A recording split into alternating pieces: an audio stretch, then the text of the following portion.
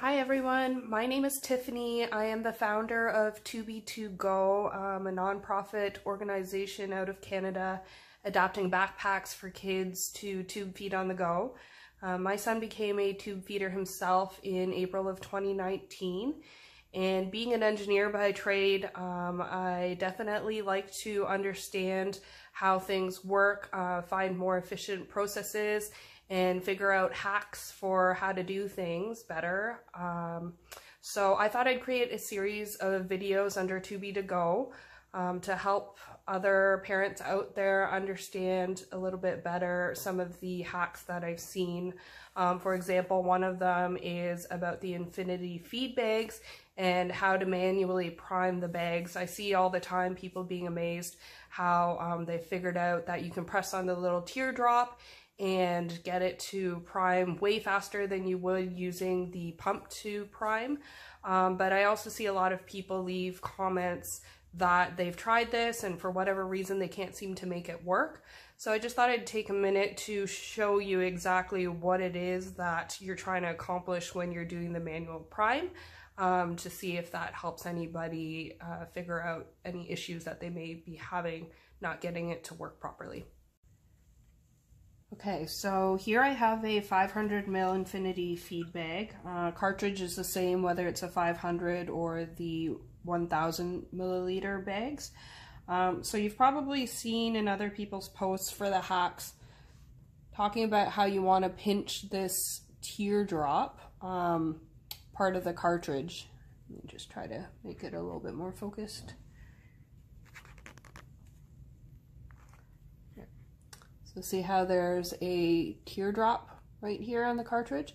So underneath that teardrop is a piece of plastic that we want to pinch in order to allow the liquid to flow from the top tubing all the way around and let it through to the bottom tubing.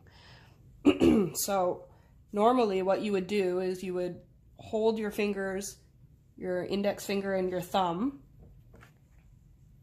on this part of the cartridge, and you would squeeze the feed bag at the same time. So see how the liquid is, tried to dye it dark enough so that you could see, but it's going to flow through as you're squeezing.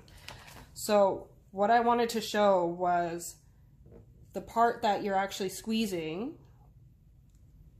is probably why some people have issues getting the liquid to flow through. They say that they're pinching that teardrop portion and it's not going through. So what you're actually trying to do is pinch this piece of the plastic that's underneath. So let me see if I can just get this. Okay, so see this little tip here?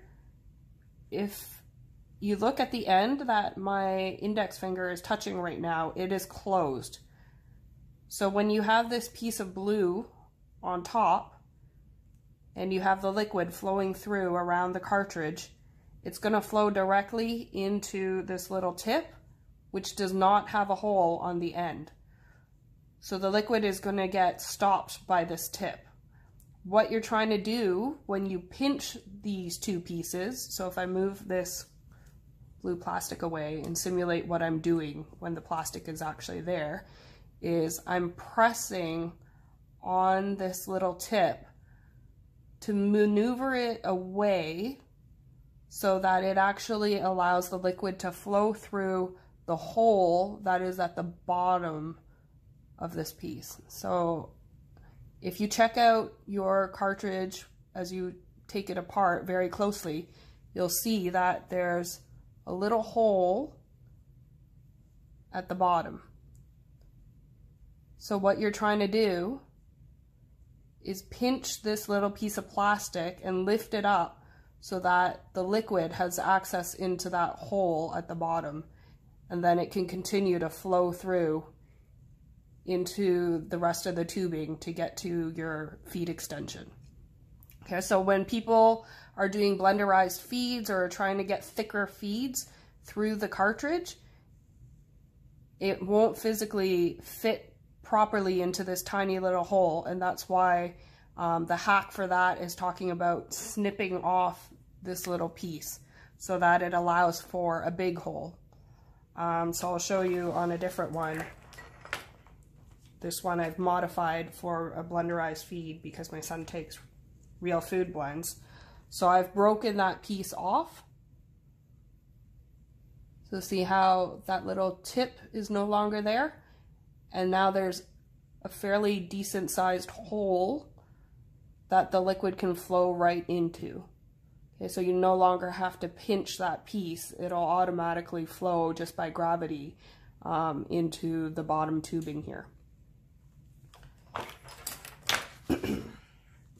So again, when you don't break off that piece, to manually prime through the cartridge, you're trying to push this little tip up so that the liquid can flow through the hole right there. That's at the bottom of this little tip piece.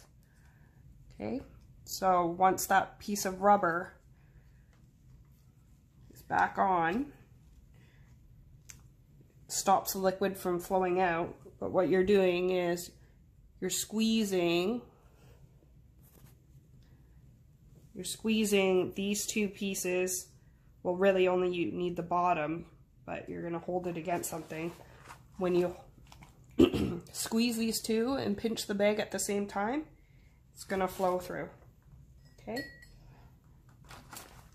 That's how you can manually prime it much faster